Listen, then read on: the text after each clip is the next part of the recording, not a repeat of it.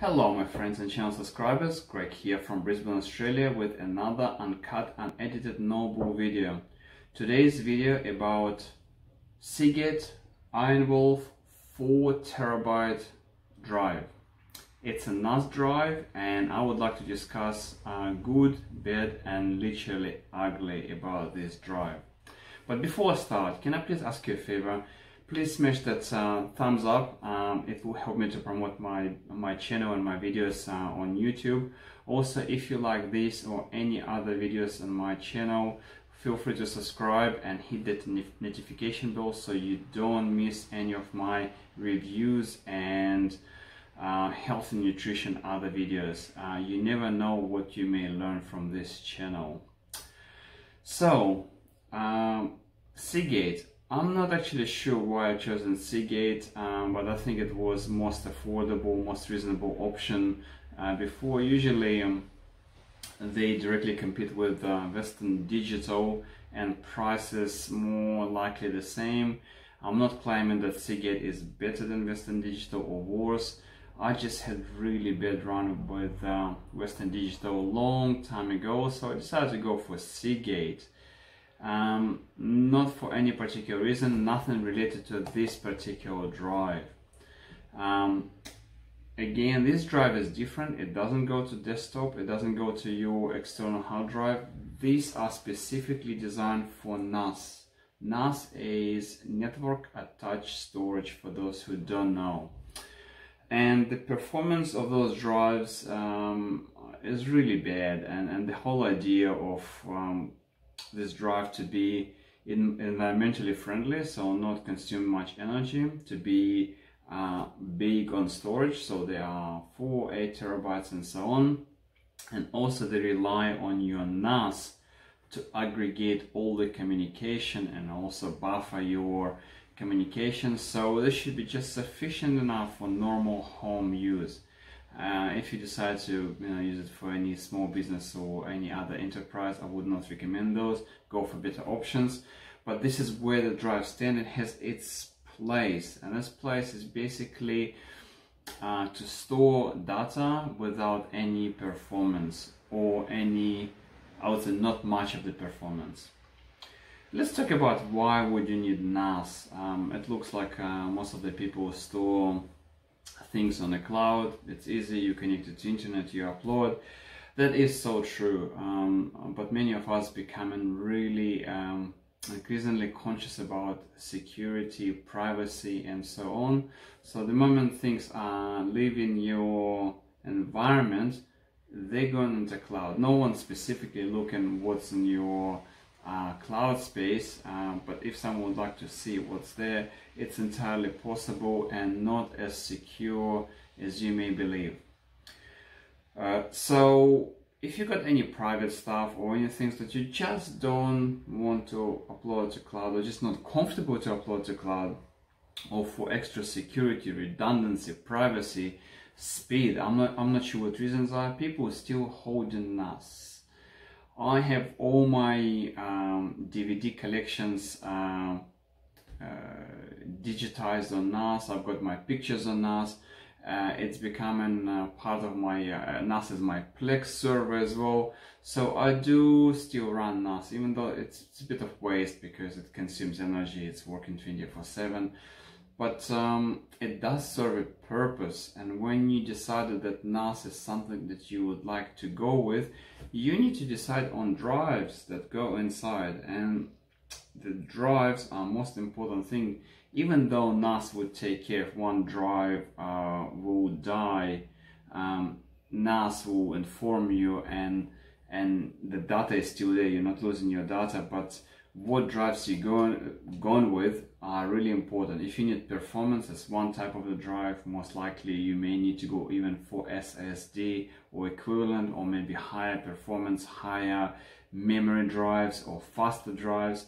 I chosen this budget drive, and also a couple of my friends had the same situation and they chosen this particular drive.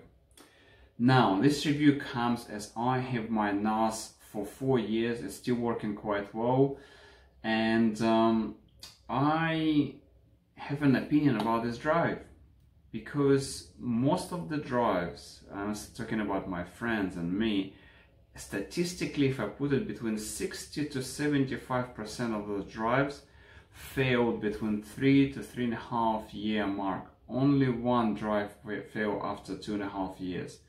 Why is it important? Because this drive comes with 3-year warranty, and I'm not sure whether it was timed to fail or designed to have a warranty at its life cycle, but only couple of drives didn't fail after 3 years. And that's really upsetting, because you're thinking of in Australia, depends on a US Australian dollar ratio and sales and all that. The drive would cost between $160 to $210. You know, even if you spend it once or 3 years, still you expect this drive to last a little bit longer than its warranty period, especially when it fails a month or 2 months after warranty. So here I've got another failed drive. So one of my drives failed with after 3 years and 1 month.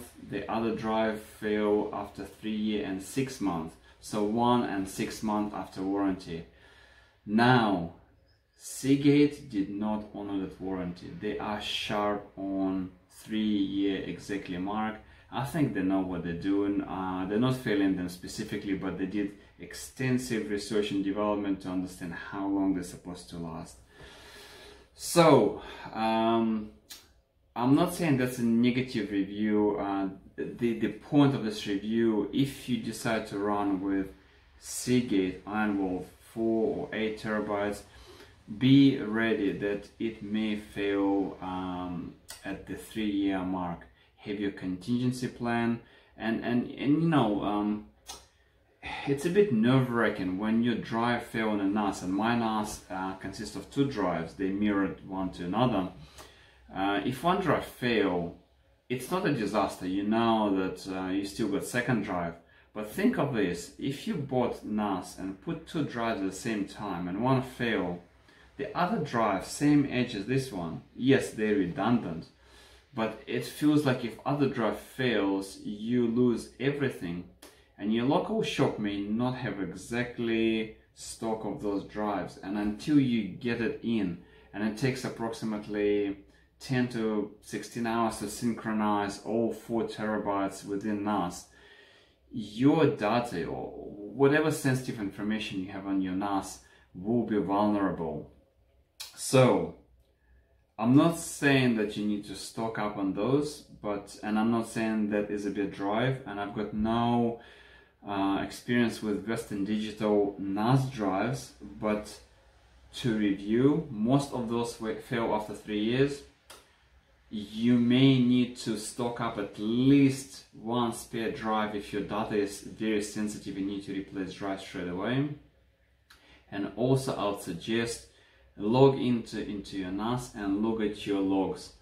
What I noticed, 2 weeks before every drive failed, the SMART, it's abbreviation, don't remember what it stands for, the SMART Health Drive report was complaining over bad sectors, unrecoverable bad sectors. So if you see your SMART diagnostic start complaining about drive failing, I would race straight to local computer shop and buy one of those and start replacing straight away, because it's a matter of hours and days until it fails. So here you go, guys. It's my report and review of 3 to 4 year experience with those drives. This particular one is 4 terabyte Seagate Ironwolf drive. They're not good, they're not bad, and you just need to know what to expect. Thank you so much for watching. Greg from Brisbane, Australia. Until next time.